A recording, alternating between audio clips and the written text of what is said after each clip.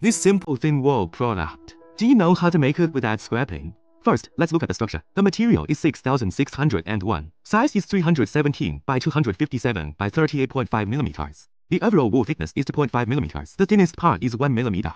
There's only one piece. It belongs to cavity thin wall products. You must have thought of it. For thin wall prototype products, the first step is to rough and schedule the product. My students also arrange the process like this. They first performed roughing and aging processing. The whole process took 2 days. The roughing was fixed with glue. Using a 16mm washing knife to rough, and leave 1.5mm for the inner wall. Only leave a 0.3mm margin on the shape. No margin on the bottom. Just leave the coordinates. Here is a small question for you. I'll reveal the answer at the end of the video. Why is the allowance on the inside much larger, and only leave a 0.3mm margin on the outside? Brothers who know can also type in the comment section for more colleagues to learn. The speed of the knife is 5,500, and feed radius 4,000. One cut is 1.5mm. Some brothers in the last video said my speed was too low. I can only say that you may not have noticed. I'm using a regular machine, not a high-speed machine. The maximum speed is 8,000. To protect the spindle, I usually use 6,000 RPM at most. We reserve some process joint cables. For fine machining, the roughing is done. Rough machining is done. Natural aging for 24 hours. Start fine machining. Take the products that have been aged and deformed. Wash out a plane as a datum plane, and use this surface as the bottom plane. Glue it. Start fine machining. Use a knife to process the whole process. The processing sequence is to process the bottom plane, then process the side, then tilt angle. The process of lead knife is also in this order, and then rake surface processing, and so on. The following shows the processing process. Brothers who only care about the process can fast forward to avoid affecting your cutting speed. 10mm rough machining. One cut of 0.3mm for 6mm. One cut is 0.5mm for millimeters angle processing. One cut of 0.4mm for 10mm.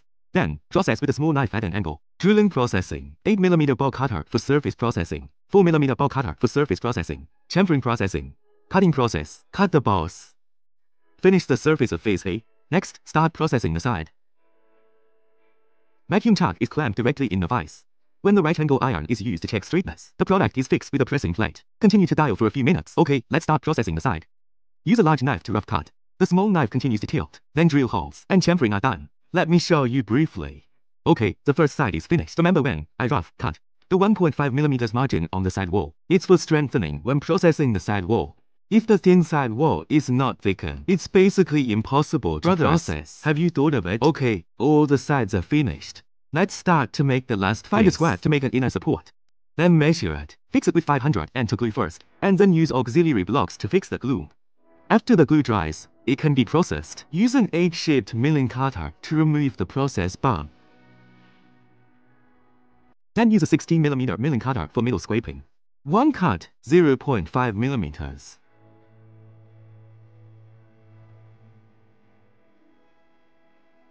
Start with an 8mm angle. Use a small knife to process the whole process. 8mm milling cutter to polish the bottom plane and the thorn wall. 4mm angle lead knife. 4mm ball cutter to drill the surface. Finish the process.